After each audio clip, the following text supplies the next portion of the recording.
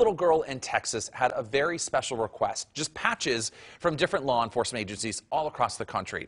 Well, when some of our local departments caught wind of this, they were actually more than excited to contribute to her goal. So listen to this. A deputy with the Brown County Sheriff's Office said they heard about Supergirl Sarah through friends just across the country.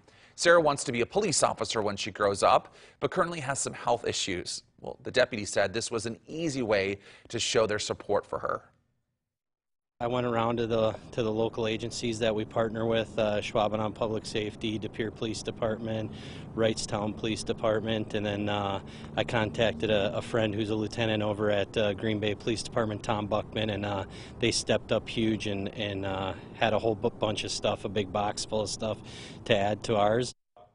What a cool thing, and look at how happy she is. They say it was really neat to see the excitement from her, and it was nice to be able to help when she is going through such a difficult time.